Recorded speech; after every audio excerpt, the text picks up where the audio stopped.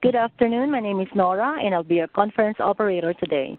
At this time, I'd like to welcome everyone to the Asian American Pacific Islander Nurses Association Supporting and Mentoring the Next Generation of Nurses to Promote a Culture of Health webinar.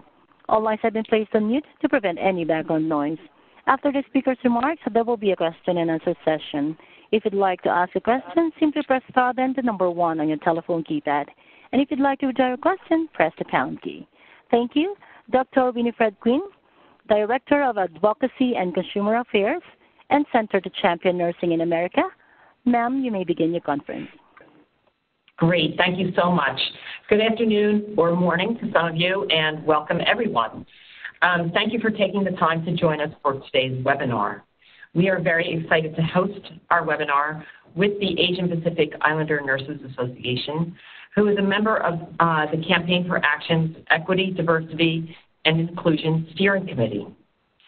During today's webinar, we will discuss the health needs of Asian Pacific Islander communities and how nurses are involved in addressing the health and improving the health in those communities. We will learn about AAPINA's efforts throughout the nation to promote a culture of health and health equity by mentoring and supporting nurses and students through research, practice, policy, and education. We will learn about how AAPINA members and chapters can collaborate with the Campaign for Action state-based action coalitions to promote the health and well-being of AAPI communities. Before we go any further, I do want to point out that we are recording today's webinar, and so if you miss a section or would like to pass it to a colleague, which we highly encourage you to do, you can find the recording by going to our website, www.campaignforaction.org/webinars. Also, we will take questions over the phone at the end of the webinar, but we also encourage folks to type questions in throughout the webinar using the chat function. Be sure to send your questions to everyone and not just Scott. Now I'm delighted to introduce our facilitator for today's webinar, Dr. Adriana Perez, a dear friend and colleague. Dr. Perez is an assistant professor of nursing and a senior fellow at the Leonard Davis Institute of Health Economics at the University of Pennsylvania School of Nursing. Her current study, Meaningful Activity and Quality of Life in Older Latinas with Dementia, is funded by the National Institute of Nursing Research, and it includes Latino elders with dementia and their caregivers, or it focuses on them. Adriana has an impressive leadership CV. She was selected as a Congressional Health and Aging Policy Fellow and was supported by the Atlantic Philanthropies and the Centers for Disease Control and Prevention in that fellowship. She is a fellow of the Gerontological Society of America, as well as the prestigious American Academy of Nursing, where she serves as the chair of the Academy's expert panel on aging. Dr. Perez received her PhD and Master of Science and Baccalaureate of Science in Nursing from Arizona State University, and also completed the Claire M. Fagan Postdoctoral Fellowship funded by the National Hartford Center for Gerontological Nursing Research. Adriana, I'm very happy to hand this over to you now. Thank you so much. Next slide. Yes, thank you so much, Dr. Quinn. It's an honor, and I'm super excited for today's webinar. Next slide. As you mentioned, the Asian American Pacific Islander Nurses Association is part of our Equity, Diversity, and Inclusion Steering Committee. Here you see a list of other members that are part of that committee and are critical to advancing our agenda on equity, diversity, and inclusion, and overall promoting a culture of health. Next slide. So I want to start off by what we mean by health equity. Here you see that in this definition, everyone has a fair and just opportunity to be as healthy as possible. This requires removing obstacles such as poverty, discrimination, and other consequences, including powerlessness and lack of access to good jobs with fair pay, quality education, housing, safe environments, and health care. Next slide. I also want to share the framework, culture of health framework, and talk about how the work today described by our two leaders fit within this framework. Diversifying the nursing pipeline and improving our workforce helps to make sure that we have practitioners, advanced practice nurses, RNs in the field that are ready and committed to serve, particularly in underserved areas. You see here the 4 pillars of the Culture of Health Action Framework: making health a shared value, fostering cross-sector collaboration, creating healthier and more equitable communities, and strengthening integration of health services systems. In particular, we will hear examples of how AAPINA is advancing health equity in Asian American and other diverse communities throughout our country by creating healthier and more equitable communities. Next slide. Here's the overall diversity of the RN workforce from 2009 through 2016. You can see here that the Asian nursing population has increased from 7.9% to 8.9% from 2009 to 2016. And you see other populations here included.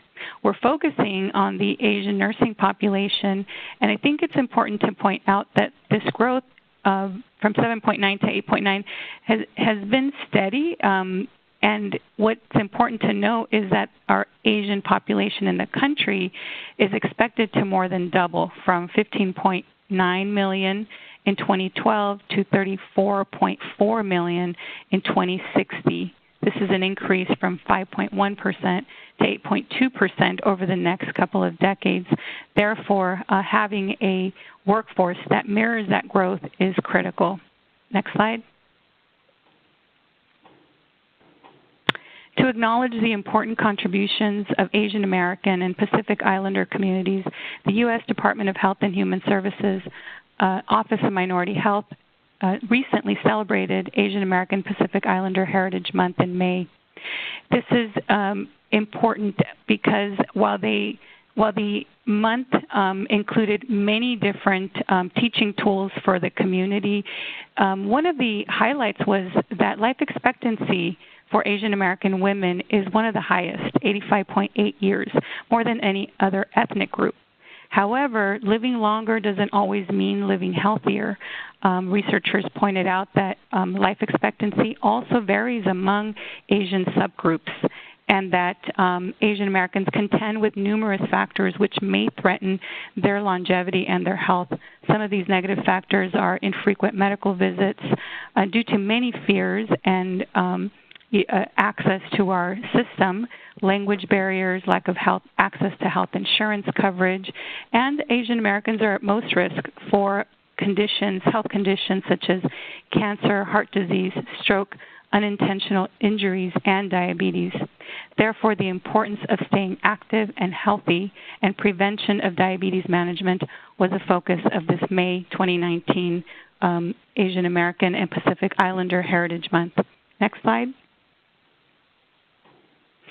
Which brings us to our two speakers and leaders today. I'm excited to introduce them because I have found we have many of the same passions and background. First of all, Dr. Alona Angosta is the president of the Asian American Pacific Islander Nurses Association. She is a tenured associate professor and director of the MSN program at the University of Nevada, Las Vegas School of Nursing. She completed her PhD at the University of Hawaii at Manoa. Her research interests include cardiovascular disease, physical activity, obesity, and vulnerable populations. She has had several publications related to her research as well as grant funding. She is a fellow of the AACN's Elevated Leaders in Academic Nursing, and she's also a fellow of the NIH-NINR Summer Genetics Institute's research program and John Crawford Newman Systems Model Research Institute. Alona teaches primarily in the MSN and doctoral programs at UNLV School of Nursing. She is a board-certified nurse practitioner and a member of the Sigma Theta Tau International Honor Society of Nursing. Joining her is Dr. Patricia T. Alpert, founding dean of Arizona College School of Nursing, Las Vegas campus. Prior to her position, she was the chair of the Physiologic Department at the School of Nursing at the University of Nevada in Las Vegas. While at UNLV, she taught in the Family Nurse Practitioner program. She also taught health policy classes in both the MSN and DNP programs. Dr. Alpert's program of research is concentrated in obesity and the alternative exercise effects on balance, memory, and mood in older adults. Her long-term goal is to strengthen knowledge in the areas of balance and obesity so that plausible interventions can be initiated. She just completed research across decades from 20 to 60 plus years to identify the decade of life in which balance begins to decline and to identify which of these three systems involved in balance, including visual, vestibular, or somatosensory, is affected initially. Utilizing her prior research on vitamin D deficiency, Dr. Alpert hopes to assess the relationship of associated muscle weakness due to vitamin D deficiency and declining balance. Her current research on obesity centers on balance, quality of life, muscle strength, in obese older women with knee osteoarthritis. Dr. Alpert is a fellow of the American Academy of Nurse Practitioners and holds an ANCC national certification as both pediatric and family nurse practitioner. She is also an NLN certified nurse educator and clinical nurse specialist. She has reviewed many articles. She's an editor serves as an editor in several journals and writes bi-monthly columns on preventative health care issues, which appear in Home Healthcare Management and Practice Journal. So you can see from both of their bios, they're nurses that are close to my heart, that were all from the Southwest, practiced and taught there, nurse practitioners, researchers, passionate about advancing health equity, teaching and mentoring the next generation of nursing students and nurses.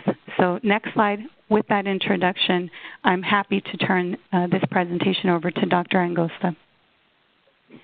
Thank you very much, Dr. Perez and Dr. Quinn, and good afternoon, everyone. Thank you for the time to join us for today's webinar. With me is Dr. Pat Alpert, immediate past president of AAPINA, or APINA. We're grateful for this opportunity that we bring our organization to the spotlight of the AARP and Robert Wood Johnson Foundation's Campaign for Action, and to share with the public the APINA's history, mission, objectives, and the efforts that we are doing to help promote and support a culture of health and health equity. Next slide, please. I'll provide an overview of the AAPIs and our organization profiles and some of the efforts that we're doing, and Dr. Alpert will discuss the efforts and initiatives to promote a culture of health and health equity. So based on the 2017 U.S. Census, there are 22.2 million Asian Americans living in the United States. They are the fastest growing minority group. Asian Americans are divided into different subgroups, Chinese being the largest, followed by Asian Indians, Filipinos, Vietnamese, Koreans, and Japanese. Next slide, please.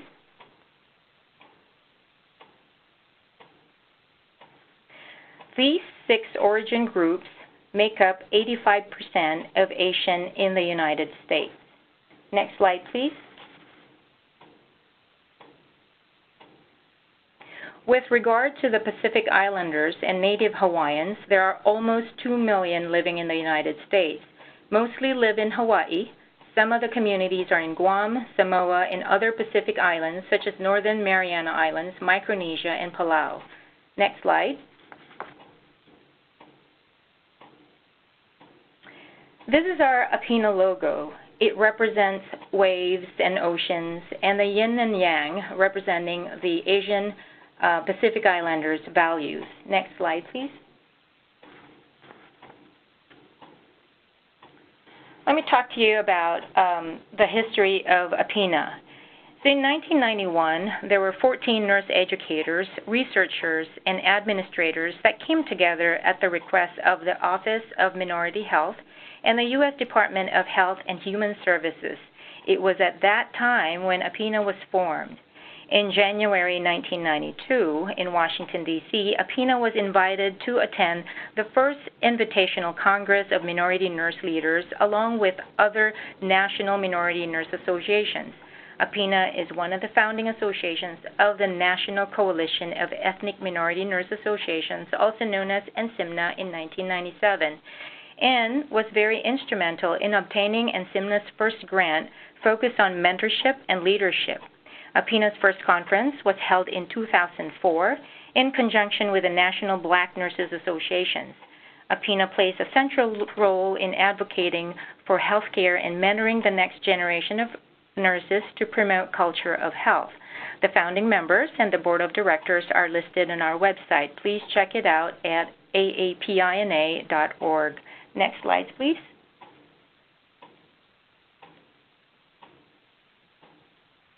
AAPINA's vision is to serve as the voice for Asian American Pacific Islander nurses around the world. Next slide, please.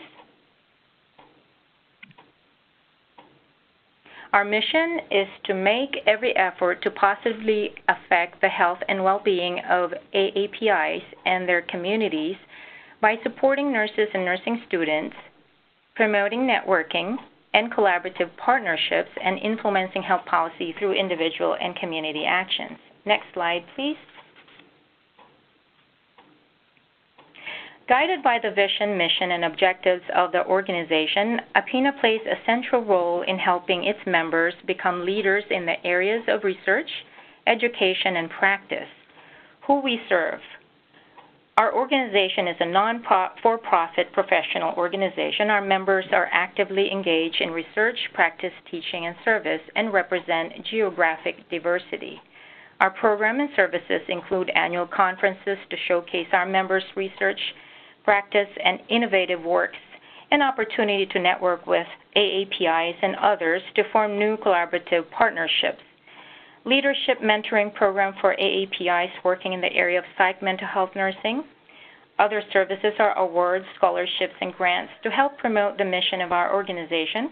Public forum to share our members' research findings, educational works or practice issues, and leadership relevant to AAPI shared through our Asian American Pacific Islander Nursing Journal. Our competencies include timely and relevant education and training, uplifting the AAPI community so that our members will come together to advocate on behalf of all AAPIs at the state legislature to promote the health care of AAPIs and to ensure that members are engaged on key policies and legislative issues. Next slide, please.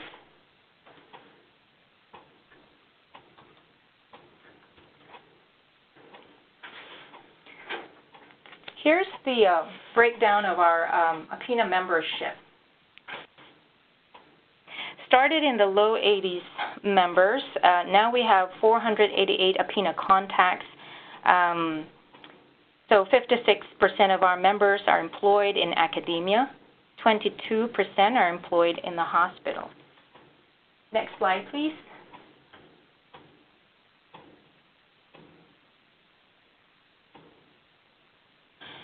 As you can see, majority of our members have graduate degrees. 38% have PhD, some with dual degrees of PhD and DNP. 7% are DNP prepared. 20% have master's degree, and 19% have bachelor degrees. Next slide, please.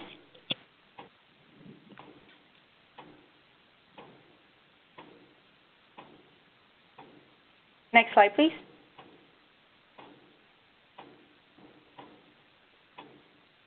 Thank you. So let me talk to you a little bit about our benefits.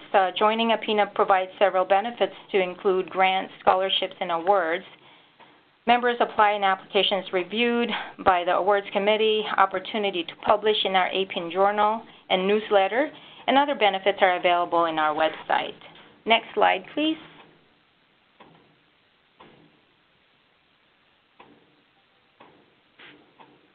Next slide. With regard to the grants and awards, AAPINA has the Akura Mental Health Leadership Scholar Award. I'll talk to you about this in a moment, and Dr. Alpert will do too. Other awards that we provide to our members include Research Grant, Ethnic Minority Nursing, JERO Psych Scholarship, and the U. Philip Zhu Mentoring Award. Next slide, please.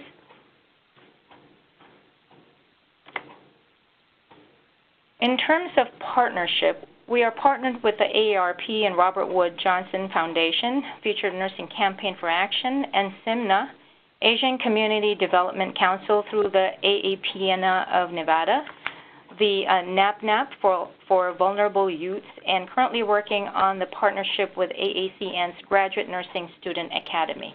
Next slide, please.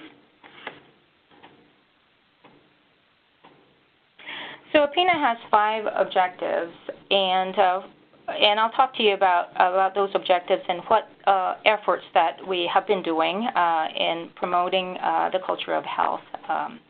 So for objectives 1 and 3, for specific to objective 1, AAPINA fosters network and connections with other organizations by gaining and sharing information through conferences and collaborative partnerships and working together on common issues related to improving the health of APIs and yield a greater voice on healthcare and nursing concerns. For example, all presidents of the ethnic minority organizations, including myself, got together at the NSIMNA Summit held in March in California and discussed the healthcare issues facing minority nurses and patients and plan to tackle these issues.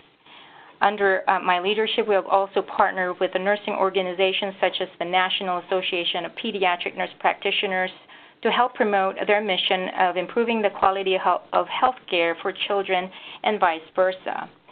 Our second objective deals with changing trends in API healthcare issues.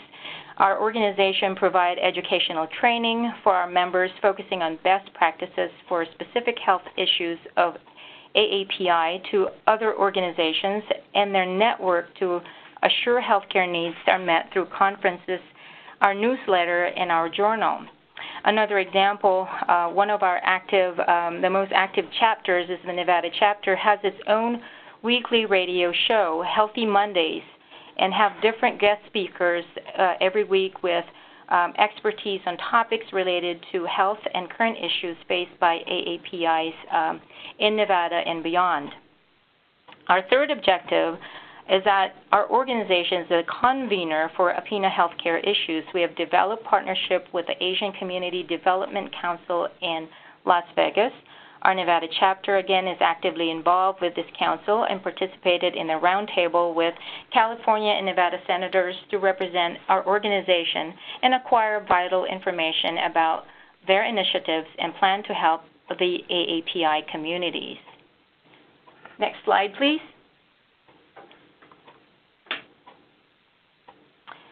In terms of Objective 4, as mentioned earlier, our organization is a collaborative partner with NSIMNA, whose president is also the Director of Operations of the Nevada Action Coalition, Dr. Deborah Toney.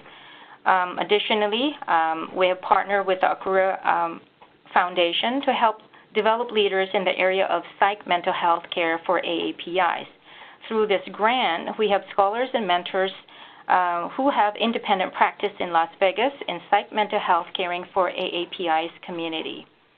Our fifth objective, our organization has devoted years to the training and development of its members through educational grants and trainings, as I mentioned earlier, with the Akura Foundation grant and our own grants that we provide to our members.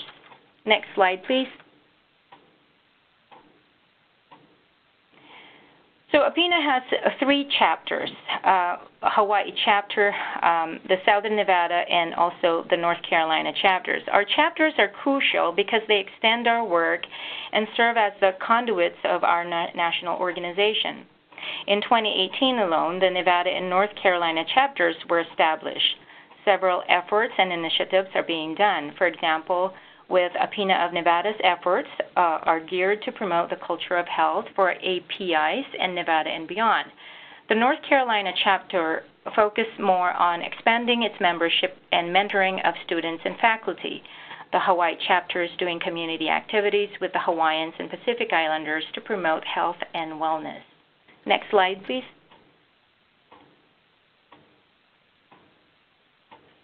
AAPINA's main high points are the conferences. The conferences generate funds that help provide scholarship and grant awards to our members. Conferences are also ideal for networking, collaborations, professional development, and sharing of research findings and scholarly activities for our members. For the first time this year, we are holding a joint international conference in Taiwan in conjunction with the Taiwanese Nurses Association. Possible future venues include Korea or Japan. Next slide.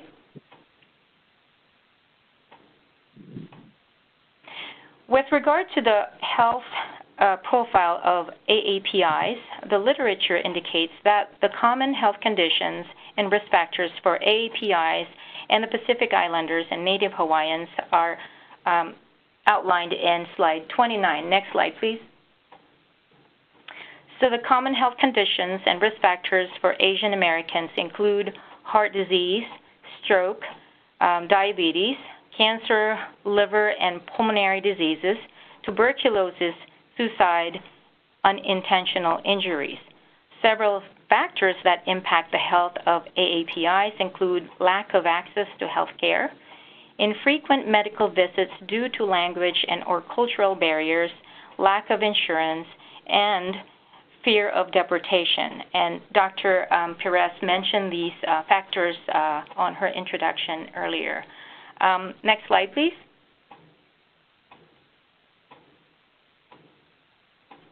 With regard to the Pacific Islander and Native Hawaiians' health profile, the common risk factors and health conditions that affect these communities include obesity, diabetes, heart disease, stroke, cancer, liver and pulmonary diseases, HIV or AIDS, tuberculosis. Other health concerns include alcohol consumption, smoking, and unintentional injuries. Next slide, please.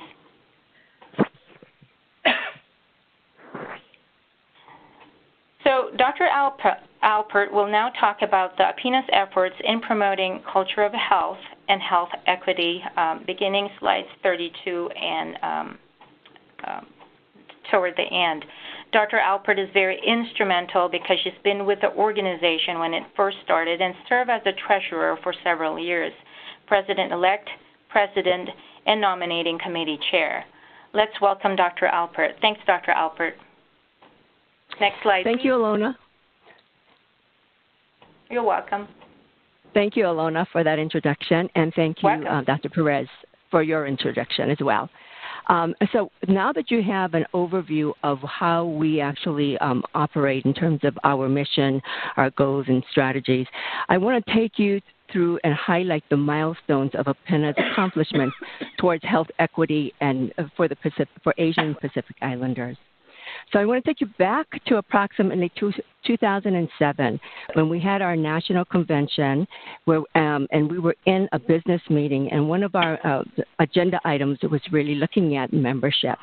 When one of our members, oh my God, we are really mostly made up of educators and researchers. Now, this person also was a practitioner, and he taught at a college in Washington State. So he brought that reality to our attention, and we decided that we really, understanding that research and education informs practice and vice versa, we needed to really expand our membership to include Asian and Pacific Islander nurses that are in the practice setting as well. Because if that occurred and we had that balance, then we would be able to get research information to the bedside as evidence more quickly. So we, as you can see, Dr. Alona's slide regarding our composition of our nurses and where they come from, or where they're working currently, has expanded in terms of the practice areas. A few years later, after we decided that we were going to expand or at least have a concerted effort to really look for, and recruit members from the practice setting, we decided that we wanted to expand membership to include other healthcare professionals as associate members, with this idea of working interprofessionally so that we would have a greater impact in terms of working towards, our goals in terms of health equity. Next slide, please.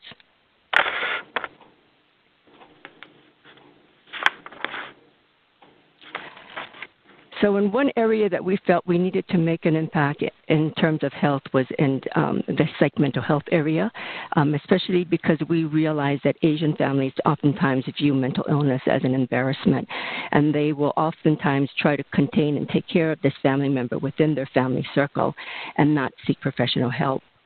So what we decided to do was write a grant into the Okura Mental Health Leadership Foundation, and we were awarded a 3-year grant. And what this allowed us to do was to help mentor AAPINA members desiring careers in the area of mental health. So during this 3-year grant period, we awarded scholarships to 20 nurses and or nursing students working with AAPINA members that were recognized as mental health experts. So these experts mentored these 20 awardees for a period of 1 year, so, in which time they completed a project with the understanding that this project would become their foundation to build their career on and ultimately achieving leadership and expertise in the psych mental health area. Next slide, please.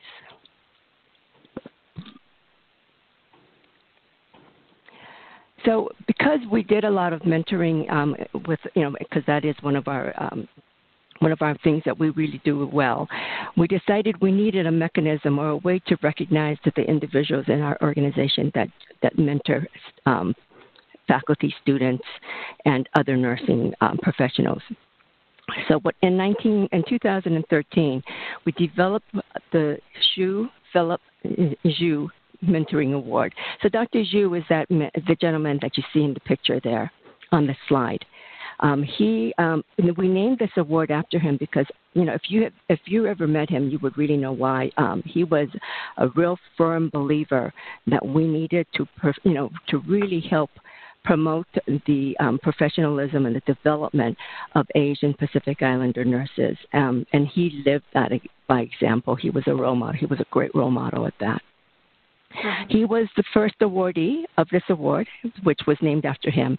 And since then, there have been several people who have also received this award. And if you look there, the names of the awardees are listed on that slide.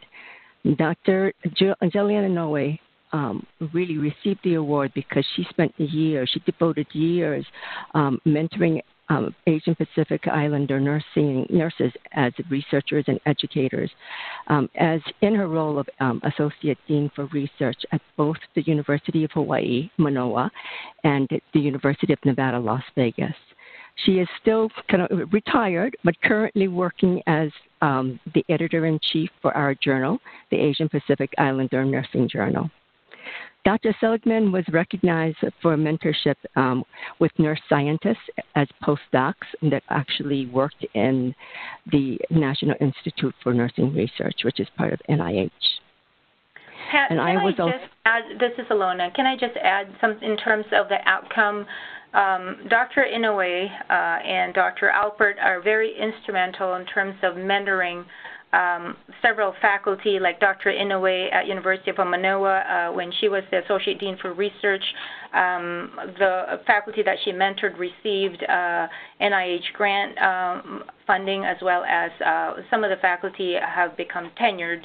At UNLV, I'm one of those the faculty who moved my research forward with the help of Dr. Inoue as well, Dr. Alpert, and I received my tenure with their support and mentorship. Thanks. Sorry about that. Oh, no, that's okay. That's fine. Actually, Dr. Angosta as one of my students. She was one of the few people who was my student as a bachelor's degree nurse, and then came back and was my student in the master's program as a family nurse practitioner student, and then came back to teach with us and was my peer. And then when I became chair in the Department of Physiology, she was in my department, and I helped mentor her through her tenure period. And so that's kind of why I guess I won the award. I also currently still mentor college students who are members of OCA. and these students are students that are interested in actually desiring or pursuing careers in the health field. My association with OCA has been for the last 10 years, and my mentoring of nursing faculty and students over the last 28 years. Next slide, please.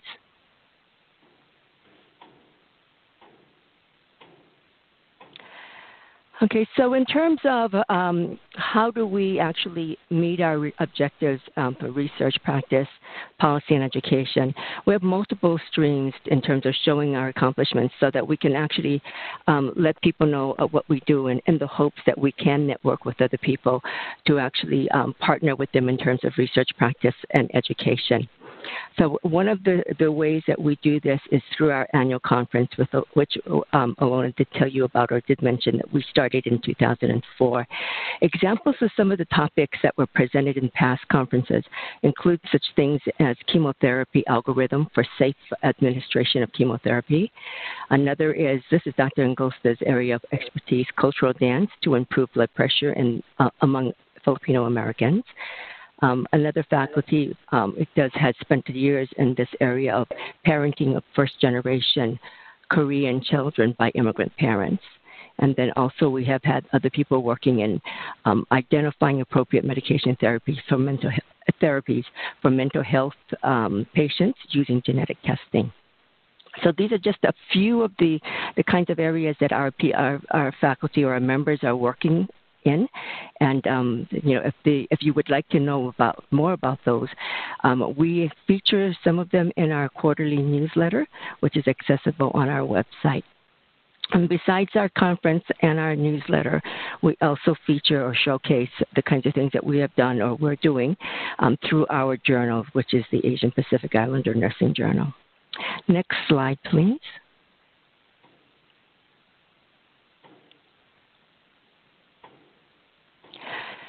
So in the area of health policy, what we try to do is we try to advocate with other organizations so that we can network to actually make changes, health policy changes for Asian Americans and Pacific Islanders.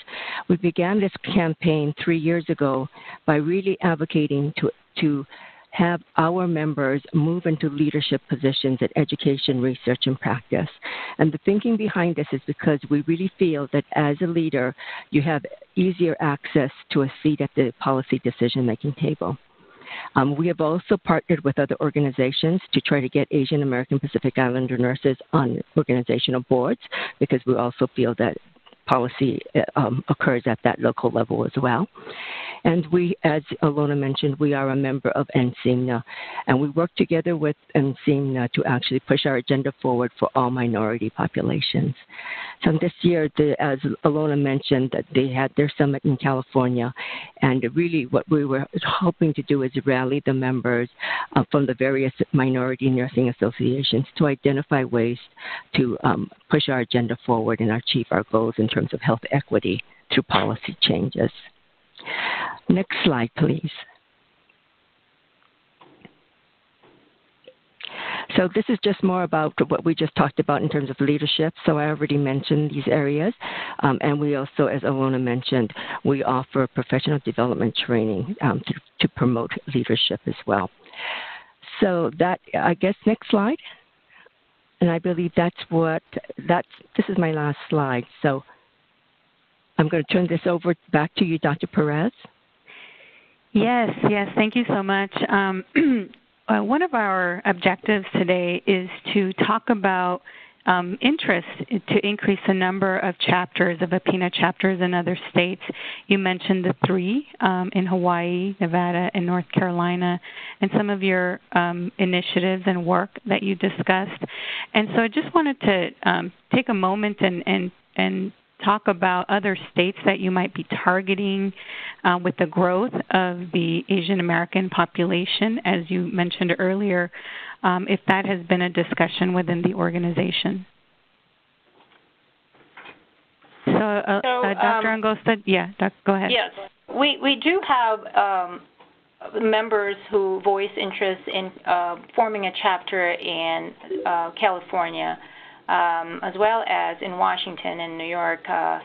But somehow when they connect with us, and then we provide them the information about forming a chapter. And then the issue is that they can't find additional members. So there's lack of membership in terms of, to form the chapter.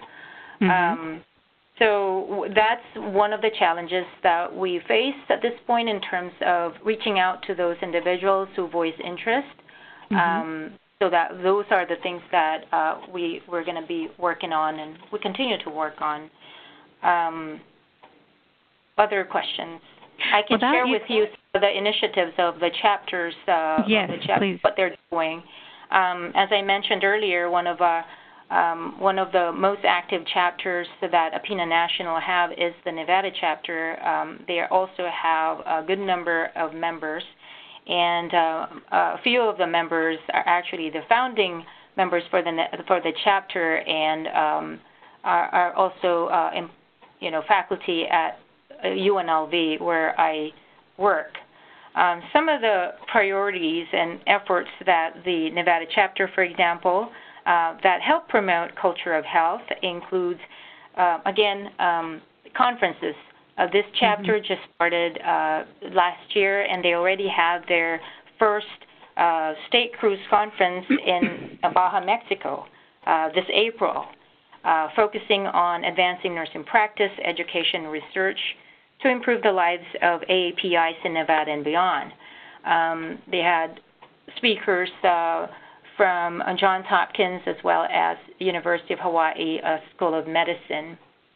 And I also mentioned that this chapter owns a radio show. It's called Healthy Mondays with AAPINA of Nevada. This is a weekly radio show as a means to reach out to API communities in Nevada and beyond. Additional efforts include forming of the first Student Nurses Association of the Nevada chapter this past March with a private university, Roseman University Student Nurses Association, and also partnership with the Asian Community Development Council and Las Vegas Hawaiian Civic Club in efforts to include all API communities. This is an example of promoting health equity. I also mentioned that the chapter with the national organization as well have a collaborative partnership with the Asian Community Development Council and participated recently in the roundtable with the senators in California and Nevada to acquire information about their initiative and plan to help the API population. So these are a lot of the efforts that they're doing that I wanted to share with you. In terms of the North Carolina chapter, because they just started last year. However, they're focused more on mentoring student as well as faculty and expanding membership and research. For the Native Hawaiians and Pacific Islanders, the Nevada chapter's focus is health promotion and wellness among those communities. So that's busy great. chapters. Yes, that's great. And, we both mentioned the health status and the conditions that Asian Americans are at risk for. I'm particularly interested in your research. Both of you have conducted work in these areas. And I'm wondering if you could share with our participants why the Asian American population is at risk for these chronic conditions. I imagine that it's similar to other ethnic minority populations like Latinos that are impacted by the environment, and you mentioned, lack of access to health insurance. But if you could talk a little bit more about what you have found and what those why the predisposition to those risk factors. Well, there are several factors, and some of the factors include, genetics, environmental, of course, lack of access to health care. And what I got interested in terms of focusing on this research because, when I went to the literature, my original research focus was more on women and heart disease. That was my master's thesis. But then when I went on and pursued my PhD, I went back to the literature. I was hoping that I would find more innovative stuff. And at that point, there were already a lot of research among women in heart disease, and didn't find a lot of research among Filipino Americans particularly. And of course, that it's very personal to me because I have family members who are afflicted with heart disease. So genetics, family, genetics, lifestyle practices, as well as culture and tradition are the common factors that contribute to the health conditions and also risk factors for Asian Americans. Now, and this is as I mentioned, and this is a question that came up through our chat box, because there are those similarities with Latino immigrants. I wondered if you are finding the same issue that when people immigrate to the U.S., their health worsens, and that the experience of being an immigrant and those issues also impact their health. Are you finding that as people come here, immigrate to the U.S., that's when the predisposition to these risk factors occur? Yes, I do. Yes. And in fact, interestingly, for example, for Filipinos, many of the Filipinos, when they're in the Philippines, they consume more of the vegetable, but they do like fried foods, and their cooking tradition is deep frying and frying, right? So they consume healthy vegetable, seafood over in the Philippines, but then when they migrate to the Western world, they're exposed to meats and other dishes, and then the tradition's still there. So instead of frying fish now they're frying meat. So it just double up their risk factors for developing chronic conditions such as hyperlipidemia, for example. And they're exposed more to a lot of variety of foods and dishes. So maybe Pat can add more into this, but so these are the things that we're looking at.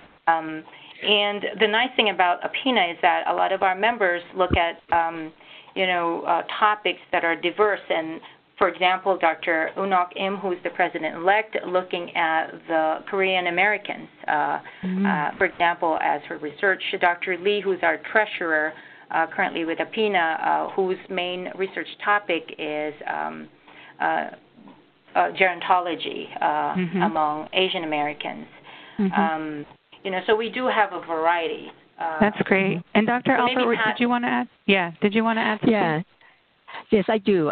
In terms of foods, it works both ways, really, I think is what it is. There are certain cultural things or foods in the diet, in people's diets and Asian American diets, that actually do contribute to things like heart disease or high blood pressure, like the soy sauce and some of the fish sauces, those kinds of things that they continue to use when they're here in America. The other is that when you look at studies, looking at, especially in the Japanese, from Japan versus the Japanese that moved here to the United States, they are actually taller and they're bigger when they move to the United States, because after several generations of the American diet, they have really they fare better in terms of nutrition. So it works both ways in terms of the diet and the kinds of foods that they select, and whether or not it helps you versus it contributes to illness. The other point that I wanted to make was that oftentimes as clinicians, we use these standards of practice, and we look at BMI and waist circumference, and we often say that these are the parameters that we need to look at for everyone. Well, it doesn't always fit for Asian Americans. Asians really, when you're looking at waist circumference, a smaller waist circumference really still is equal to high risk for heart disease and some of the other chronic diseases. So this is the reason why we have tried to put that information out. We've published some of those kinds of differences in our journal, hoping that we can get that information out to clinicians because there is a difference. Absolutely. Thank you so much for sharing that. I'm familiar with some of that work, and as I think this is why it's so important to have a workforce that not only is bilingual but bicultural and understands those, those cultural factors. Another question that came up in our chat box is if you could talk about some of the policy changes that AAPINA is advocating for, either at the local, state, or national level. I know, Dr. Angosta, you talked about your work with California and Nevada senators meeting at roundtables and discussions. I wondered if you could share any initiative or policies that you're advocating for. So actually, it wasn't me who presented at the round or attended the roundtable. It was the president of the Nevada chapter. However, the director for the Asian Community Council Development has been communicating with us, and also, he's part of our partner as well in terms of, addressing issues of the health and also plan to tackle, to solve some of the health issues that AAPIs face in the community within the Las Vegas area and Nevada. In terms of a particular or specific policy, I will let Pat cover that because she's been more involved with that. Pat? So we don't really have any strict policy initiatives that we're working on at this moment. What we're trying to do is we're trying to get to the grassroots level first and really try to work in that area and then get the politicians involved in looking at how we are doing things. So the example is the Nevada chapter. Their work with the Asian Community Development Council. That council is really closely tied to our legislators up in Reno. And what we try to do is we try to inform them of all of the issues that we are seeing in terms of Asian populations here in Nevada. And what we're hoping to do is then to push some initiatives through once we, show them that this is the kind of thing that we're doing. That organization or that council is also putting together a clinic so that we will have, so the Asian population will have access to that clinic. And I say we because I know the director very close, and he's trying to get me to work with them in their clinic. So as a PINA member, I probably will actually start getting involved in that organization. But that's basically how we've been trying to work, is to locally get the politicians involved, to get to know who we are, what we're doing, what the issues are, so that we can move forward with legislation. Excellent. Can I just add a couple of sentences to this? So this is one of the main reasons why we've, had the summit was when all the presidents got together at NCIMNA Summit and discussed these issues, particularly legislative and policy. And one of the challenges of AAPINA is that we do not have a representation at the state and national level in D.C. So one of the reasons why I collaborated and formed partnership with AARP, with you guys, is to bring AAPINA to the spotlight so that we can all work together, and then hopefully you can also assist us to be out there and, representing our organization as well as our API communities. So this is the foundational. Hopefully we can be acknowledged by other organizations as well as stakeholders. But thank you for this opportunity. This is wonderful. Absolutely. Yeah, we are very excited that we could hear your information, the important work that you're doing. Just a couple of comments as we close out. It looks like we're out of time. We have 1 minute. And something for the group to think about. I know Blake posed a question now about social determinants of health for men in Asian communities, and I think the American Association of Men in Nursing would be an excellent collaborative partner on the issues with Asian men and health, as well as in our last slide, this is really if you can go to the next slide, it's really a discussion question that we pose to our audience. So I want to leave our audience with these two things. Thinking, number one, about how they can integrate what they have learned from this webinar into their work, whether it's practice, policy, research work. I think we've learned from both of our leaders and presenters today some very important factors related to Asian American health. And what are additional resources or nursing-led initiatives that can help promote health equity in the Asian American Pacific Islander community and other diverse communities. I think, just off the top of my head, because we're talking about the American Association of Men in Nursing, that sounds like a great follow-up resource there and the work they are doing with caregiving. But we are out of time. We do have one final slide for everyone. This is to remind you of our campaign resources, where you can visit us at www.campaignforaction.org. Here you will find many other webinars and tools that promote health equity and inclusion, as well as other reports and issues that the campaign is leading. With that, I want to thank you. I want to thank Scott, especially Tanaka, who's on our call today. He's been our organizer and webinar facilitator and a leader at the Center to Champion Nursing for us, those of us that are working with the Equity, Diversity, and Inclusion Steering Committee. Also want to thank you on behalf of our director, Dr. Winifred Quinn, and all of us, our team of consultants that work on these issues, have been working on these issues for the past several years.